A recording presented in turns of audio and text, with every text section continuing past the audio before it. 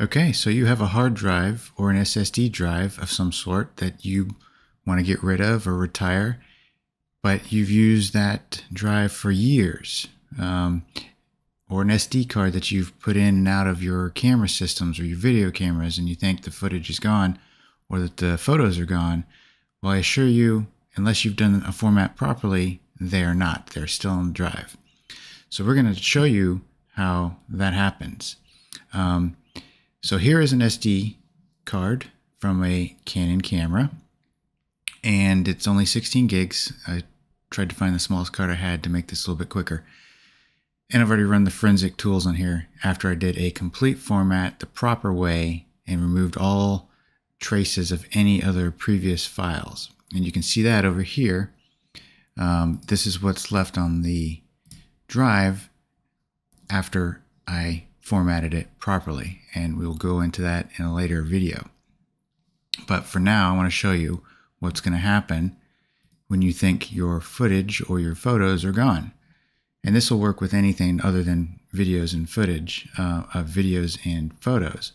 It'll work with anything you put on a drive, okay? But for this purpose, I'm using photos because that's primarily what people don't want, is any identifiable pictures or anything like that floating around.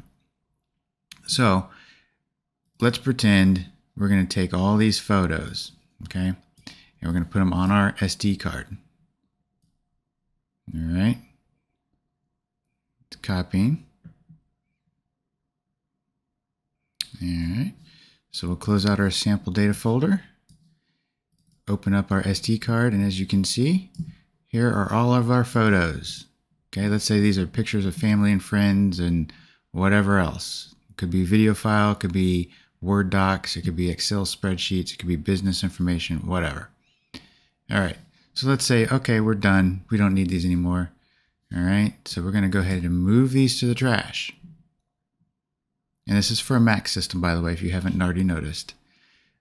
Essentially, it'll work the same way on a PC or Windows unit. You have a trash bin or recycling bin, and okay, so we've moved them to the trash. Well, everybody knows, okay, eventually we're going to empty that trash. So let's empty that trash. Do you want to empty the trash? Yes. Okay. So we think this thing is clearing. Well, I got news for you. Let's find out. So we have our forensic software over here, and we'll go to that particular drive, and we will do a recovery on it. So let's see what it pulls up. Stand by. Okay, so I wanted to show you real quickly the scan of that SD card is still continuing. We have 14 minutes left, and we've been moving for less than a minute so far, and it's already detected 39 photos. Now remember, we've already deleted all of this. I can open this up and there's nothing on this drive, but yet it's already picking up files. So if we click here, oh, looks like all of the pictures that we deleted are still in here. Isn't that something? The file names, the date that it was made,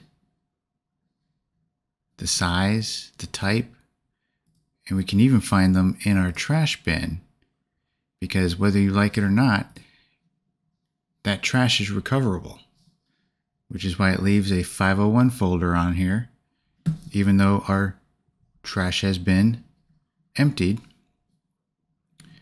You can see all the photos, and I can preview those and see what they are just by clicking on them. Now, of course, these are all the same screenshot because I just duplicated the files.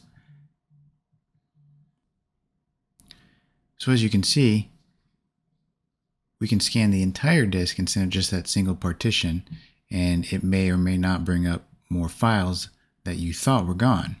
But for this particular example, we're not going to do that because we know what I put on here and what I deleted.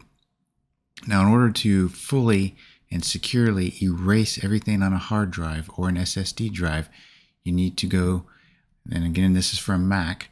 You will go up and into your utilities. You will go to your disk utility.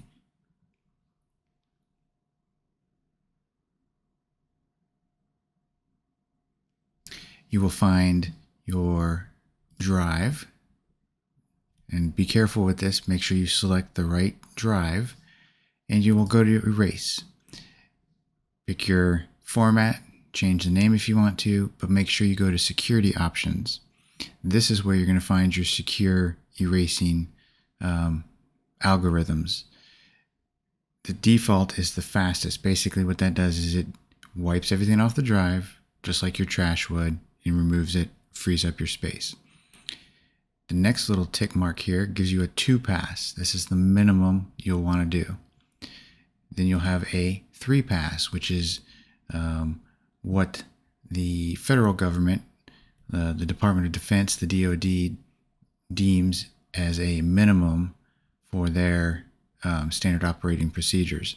Then, of course, you can go up to a 7-pass. Now, there are other programs out there that'll do higher than 7-pass and numbers in between. But for this example, we're just going to do a 2-pass, and we'll see what the end result is. Now, this is going to take some time depending on the size of your drive and how much data it's actually having to overwrite.